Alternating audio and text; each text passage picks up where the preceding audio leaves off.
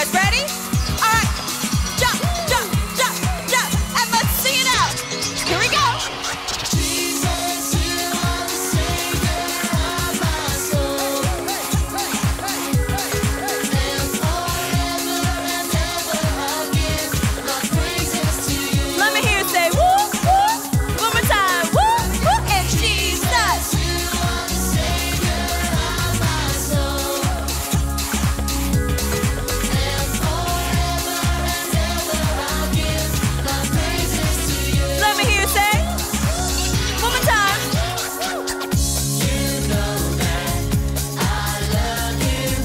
You know that I want to know so much more than I have before. We sing these words are, they're from our hearts.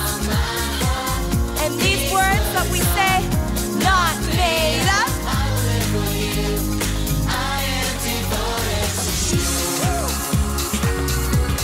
King of majesty, I have one desire, just to be with you, my Lord. Just to be with you, my Lord. Here we go. Oh, let's go. Jesus, you are the Savior of my soul. Hey, hey, hey, hey.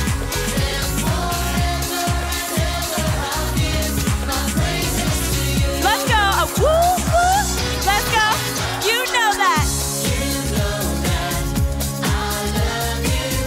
You know that I want to know so much more than I have before.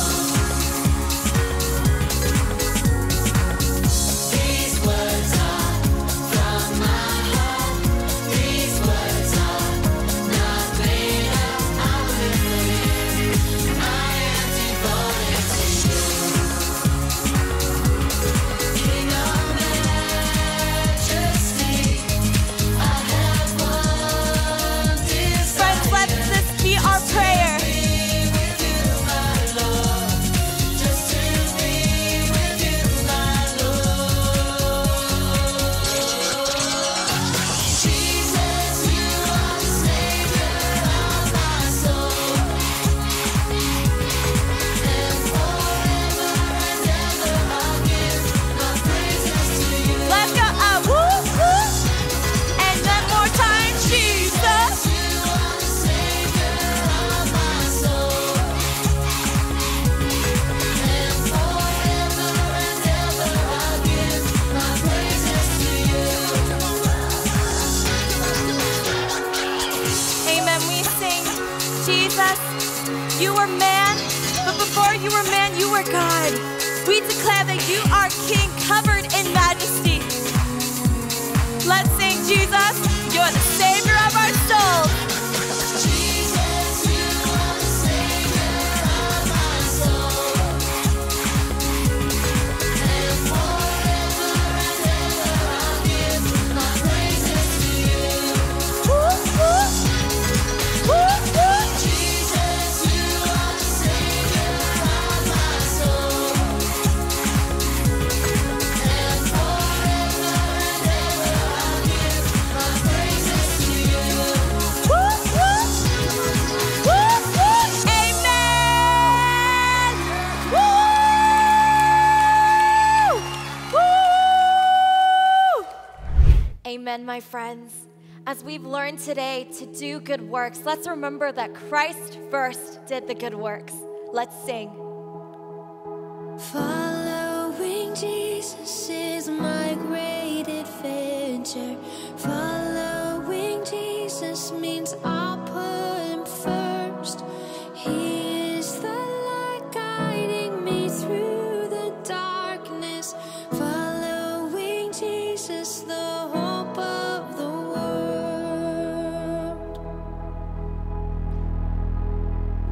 Following Jesus is my great adventure. Following Jesus means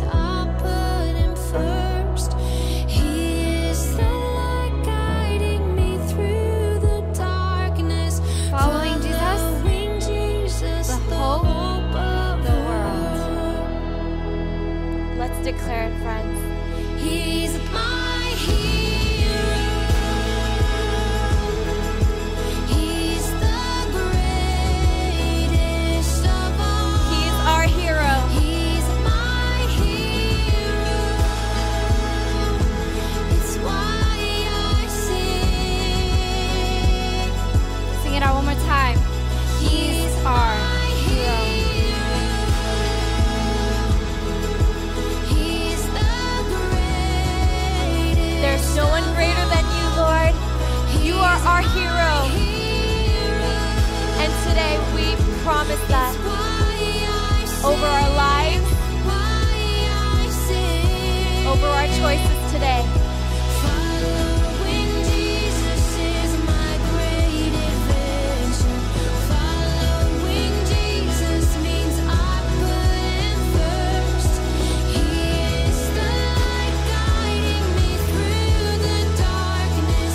Following Jesus, the hope of the world. And friends, these past few days we've been learning that Jesus is the ultimate true hero. And so I want us to declare it and see it over our lives that as we are walking in faith, that as we are going, that we're going to follow Jesus throughout. Amen.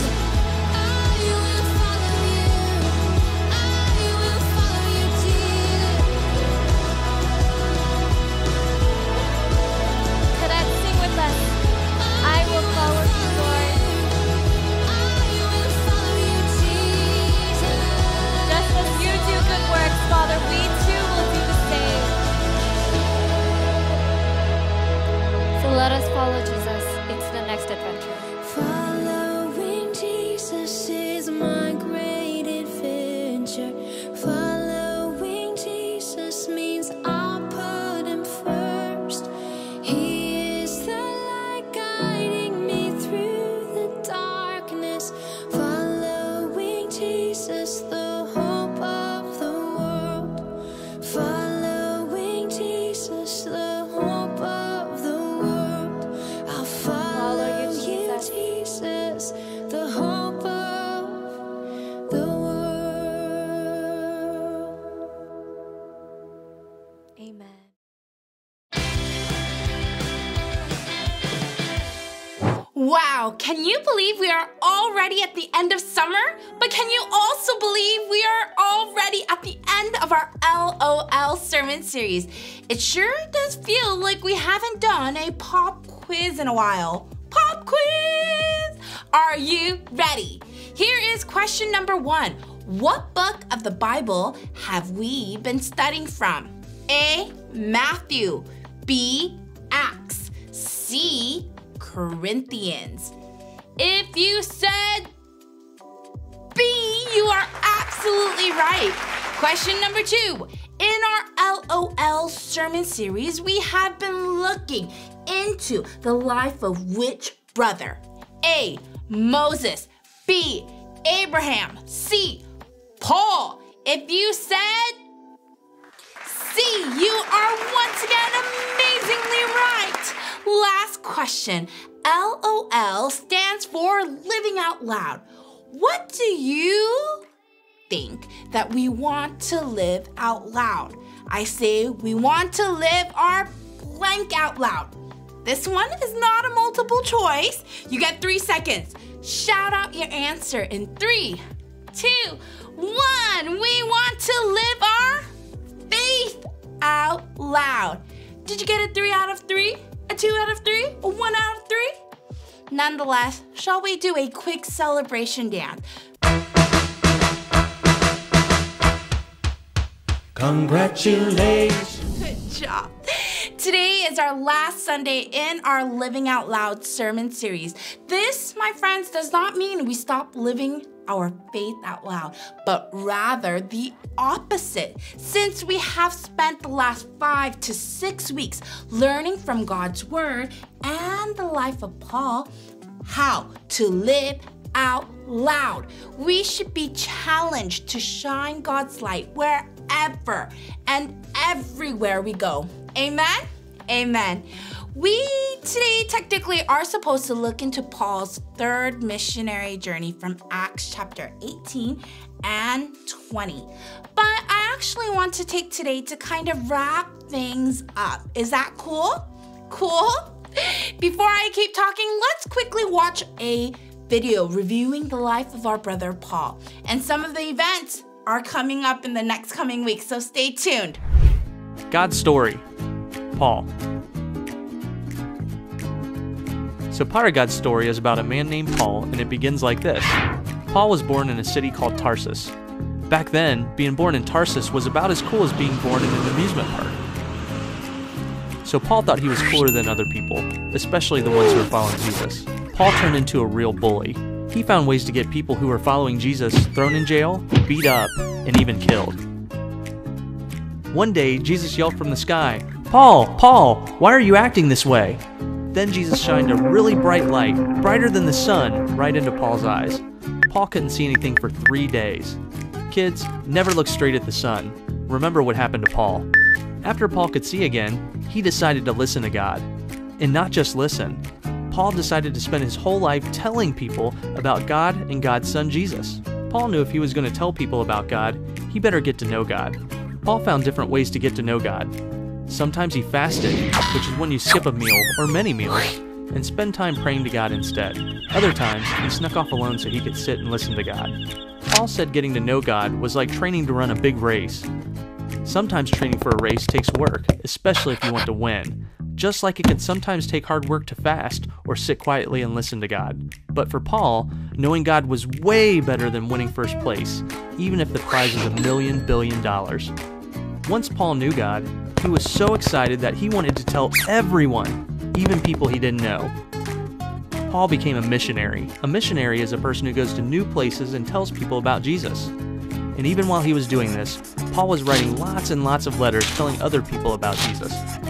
Now sometimes, Paul found out that not everybody wanted to hear about God, but he told them about God anyway, just to make sure everybody had a chance to hear. Have you ever tried talking to somebody when they weren't listening to you? The people started getting really mad at Paul when he talked. They threw rocks at him, beat him up, put him in jail, and even tried to get rid of him completely. Guess what Paul did? He said he'd be happy to go to jail, get beat up, and even die if it means more people know about Jesus. Well, God was with Paul when he was getting beat up and put in jail. One night, God even sent an earthquake to open the doors of the jail so Paul could be free. But instead of escaping, Paul stayed to tell the prison guard about Jesus. Later on, Paul was sent to a bigger city with a bigger jail. To get there, he had to take a boat. During hurricane season, one of the storms hit Paul's boat and it got shipwrecked. Sorry. So he had to swim all the way to a nearby island. Picture swimming in the North Pole with penguins. That's how cold Paul was. But as soon as he saw there were people living on the island, what do you think he did? Yep, he taught them about Jesus. Paul never stopped telling people about Jesus and how Jesus loves everyone and wants to help them stop doing wrong things and teach them how to know him. He got put in jail at least 4 times, was shipwrecked 3 times, and was even bitten by a poisonous snake. But Paul didn't care what happened. He was so happy knowing God that he just wanted everybody else to know God too. And that's the story of Paul. So in case you missed it, here's the quick version. Paul was a bully who didn't follow God. God blinded him for 3 days. Then Paul believed in God, and he spent time getting to know God. He decided to tell everyone about Jesus. He was willing to have rocks thrown at him, go to jail, get beat up, get shipwrecked, or even die, as long as he could tell people about God. And that's a part of God's story. Man, Paul loved God, and he didn't just love him, but he lived his faith out loud. He lived and shined the light of Jesus wherever he went. His life was a life of mission to share the good news of Jesus Christ, not with just people he liked, but with everyone. And from our previous Bible passages, we know that that was not easy. People made fun of him. They arrested him. They punished him. Man, they threw rocks at him. But none of these things stopped Paul from sharing God's love. You see, we met Paul when he persecuted believers. He was called Saul back then. We traveled with him on the road to Damascus, where Jesus, our Lord Jesus, met with him. And that changed Paul's life forever. He became a follower of Christ. As we have read about his life from the pages of this Bible, we have an excellent, amazing example of a trustworthy follower of Christ. And today in Acts chapter 20, which I'm going to focus more on, Paul is saying his final goodbye to the elders. He spent 3 hard, challenging, but rewarding and wonderful years with them. But now he's heading to Jerusalem, where things don't look so good for him. Paul told the Ephesians elders that the Holy Spirit was leading him back to Jerusalem, and he was going, even though, our next sermon series is even if. But even though he didn't know what was going to happen to him there, he only knew that in every city, the Holy Spirit warned him that he would face prison and hardship. Paul told them that they would never see his face again. And knowing this, Paul knew that he would not see these believers again. So he gave them special instructions to take care of the followers of Christ that these elders would be responsible for. Paul said that teachers would come to Ephesus and try to lead people away from God's truth. Oh no! But friends, I want you to understand that Paul's final words were about how Paul, he lived a life to set an example, to work hard, to earn money, and to help the weak, because Jesus said it is more blessed to give than to receive. It is more blessed to give than to receive. And my friends, this is our God. Couple weeks ago, we said goodbye to our praise leader, Miss Hannah. God has a special plan for her life as well, so she is off to Chicago to study for 2 years. But Sonlight and myself loves Miss Hannah so much, and it was really hard to say, see you later. But we know that this too is God's plan. So on our last Sunday in Sonlight, if you remember, for some of you, we stretched out our arms and we prayed for her. And similar to this, as Paul, it was time to say farewell to these believers from Ephesus. They all came together, knelt down to pray. And after praying, the Ephesians elders hugged Paul and wept as they said goodbye. Their hearts were saddened because Paul said they would never see his face again. They loved this man who faithfully served them and earned their trust by the way he lived. Although it was a very sad day for these Ephesian elders, they could go home and know that if they lived a life as Paul modeled, they could live a life that is trustworthy and one that pleases Jesus. Friends, we have Jesus who lived a life that we can model after, who loves us so much. And I want to ask us today, how about you? And if not, do you want to live a life like Paul, like Jesus, that is trustworthy and one that pleases God? I have not a single doubt in my heart that you won't. And I know that you will live a life that will be pleasing to God because your parents are praying for you and I am praying for you. Let's pray. Heavenly Father, you sent your son Jesus to save us and the entire world. Help us to understand what it cost you so that we might have the hope of eternal life. May Sonlight kids live their faith out loud so that their life may bear witness to our Lord Jesus and his love, mercy, and grace wherever we may be. We pray that we live a life that chooses to model after Christ, to love like Jesus, to serve like Jesus, and to love God like Jesus. In Jesus' name we pray, amen. Hey friends, thanks for sticking around. We are so glad that you made it out to online Sonlight Kids Worship. A big announcement, starting next week, August 15th, instead of having elementary Sonlight Kids and preschool Sonlight Kids, we are mashing the two up and having one online worship for our preschool and elementary friends. Myself and Pastor Grace will share the word of God each week, and you'll get the best out of a little bit of us. So make sure to join us online, and if you are well enough, we invite you to come in person. We have worship 9:40 and 11:30. Well, we are finishing up our LOL, Living Out Loud sermon series, and I challenge you, friends, to live your faith out loud. Let the light of Jesus shine upon your face.